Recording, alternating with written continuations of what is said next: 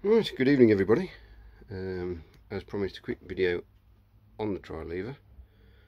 So I'll take the covers off, show you what's inside, and hopefully we'll all be none the wiser. Right, there we go. That's inside. Top belt cover, all adjustable. So obviously the side covers go off. If you're going to fit one of these, the plastic collars that you see in here, you'll have to remove those. Obviously you've got to take the spindle out to put the new belts on anyway. So 3 brand new belts, all apparently the same length.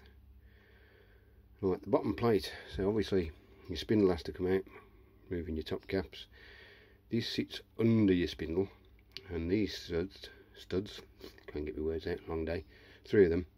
If you're going to buy a kit or buy a set of parts to do this, please bear in mind each of these studs are different lengths, so make sure you fit them in the correct orientation, because it certainly helps. Okay, not a lot to show in there. Obviously when the cover's back on, you get 3 idler pulleys, yeah, 1 on each belt, and as you engage the lever, right, the idler comes in, presses against the belt to give you the relevant speed. Okay, when you pull a lever to engage that, and it goes, you pull the next lever, it automatically disengages the speed that you're on and selects to whichever one you want to go to. Okay, so it looks all pretty simple. I'll just pop the covers on and I'll be back with you.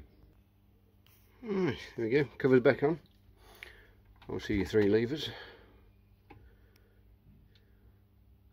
and you got your actual setup system. I'm going to change the spring, it's a bit wibbly wobbly. So pull the lever,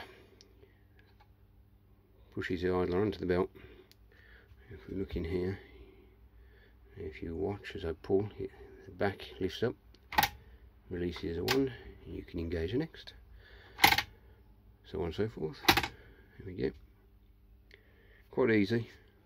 Once you've got your belt, you can set your belt tensions via these screws here. Obviously the more you screw in, the more pressure on the belt. Obviously just enough so it's not difficult to pull on the lever, but enough pressure obviously to keep the belt engaged for when you're doing a cut. Pretty simple.